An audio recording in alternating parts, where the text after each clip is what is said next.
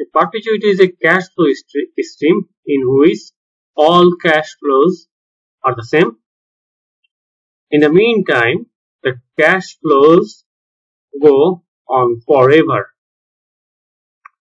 Now let's look at an example. Suppose the government has acquired your house recently and the government agrees to pay you $12,000 every year starting next year in perpetuity.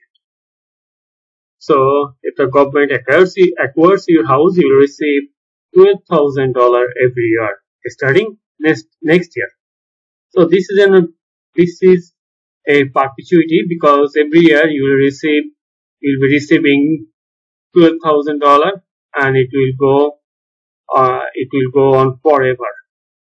So the formula to find out the present value of perpetuity is simply C divided by R. C indicates the cash flow, R is the discount rate, and PV is the present value of perpetuity. So over here, your cash flow is $12,000. There's no discount rate here. So suppose if your discount rate is 10%, you can easily calculate the present value of this perpetuity.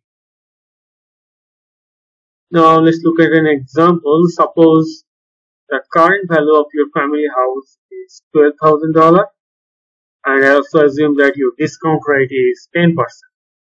Now the question is, how much should be your annual payment? So how much should the government pay you each year?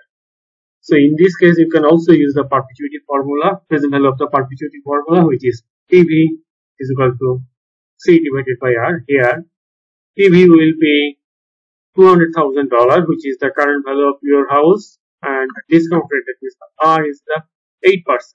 So if you do the cross multiplication, your annual payment should be like $16,000.